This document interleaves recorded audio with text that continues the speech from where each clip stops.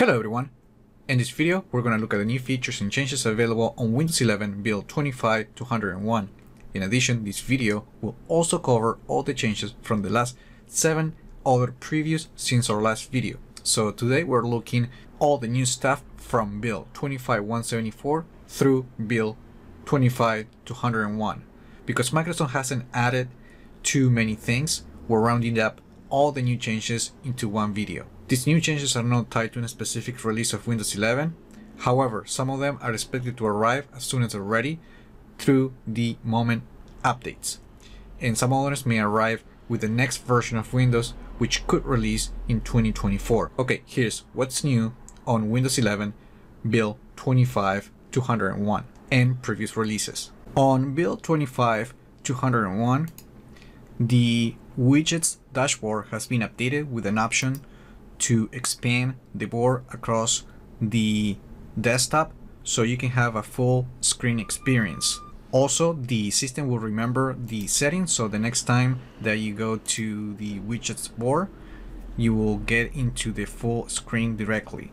So if you want the traditional half screen layout, you have to click the button again to collapse the board. On the taskbar, the system tray icons has been updated, so now when you hover the icon, the tooltip will show a modern design with rounder corners. Starting on build 25-197, Windows 11 introduces one more time a new taskbar design for tablets, previously unveiled on build 22-563. The updated version of the taskbar will automatically transition to a tablet mode, as you can see right here, when disconnecting or folding the keyboard on a compatible device.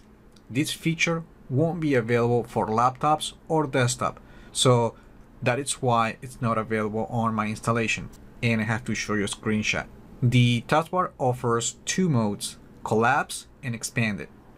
The collapse mode, which you can see on the left side, hides all the icons except those essential ones for the system tray, giving you more space and preventing you from accidentally invoking the taskbar when holding a tablet.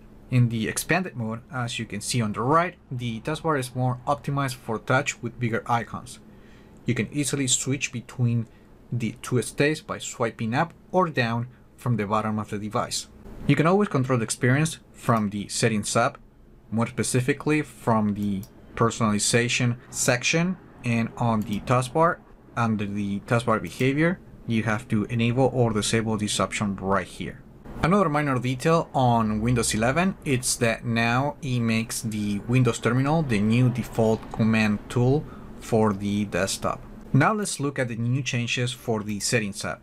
In the last 7 previews, Microsoft has been adding some tweaks and improvements for this application. For example, now the icons for the navigation on the left are now animated, so every time that you click to switch between the different sections, you will notice an animation that is related to the icon.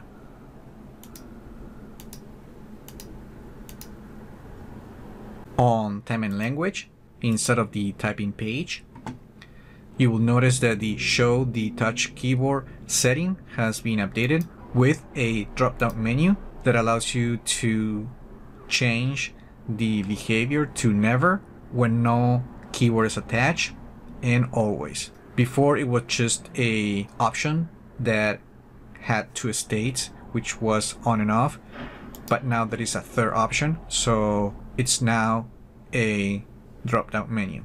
On network and internet, when you open the Ethernet or the Wi-Fi settings, you will notice that the page has been updated and it now has 2 different sections. One that shows you the information about the network connection, and at the bottom, now that's the place where you're going to find the different settings to manage the network connection, such as to change the network profile type and to change the IP assignments or DNS server IP addresses, as you can see right here, and even you can enable meter connection. Also, if you go to the advanced network settings, when you open a network adapter, Microsoft added this new option that it gives you access directly to the network adapter properties. Before, you actually needed to go to control panel and go through different steps just to access these connection properties. In the accounts section, if you have an Xbox Game Pass Ultimate, PC Game Pass, Xbox Game Pass for console, or the Xbox Live Gold subscription, you will now be able to see the subscription details on the page, as you can see right here. As part of the details, you will be able to see billing recurrence, payment method, and the games and benefits associated with your subscription. Even more, you will be able to manage and upgrade your subscription, redeem gift cards, tokens, and take any required actions. Of course, this is in addition to the information details from a Microsoft 365 subscription if you have that service. This also includes the standalone version of Office and OneDrive. The Settings app also includes some other UI tweaks, and that includes a new style for the rename this PC option, which now looks how it's supposed to look on the Windows 11 design. Before, it used to have that Windows 8, Windows 10 design. And you can see the same thing when you go to time and language, and then go to date and time, and then you try to set the time manually. You will see that now we have this new interface. File Explorer is also getting a few updates, and that includes when clicking a folder from the left navigation pane using the middle click of the mouse, the folder will now open in a new tab.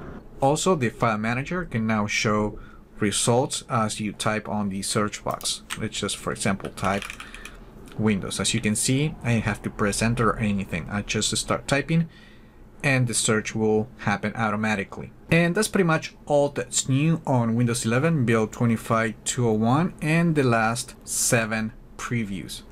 Remember to like the video, leave your comments, subscribe to the channel if you haven't done that yet, and I just hope this video was informative for you, and I would like to thank you for viewing.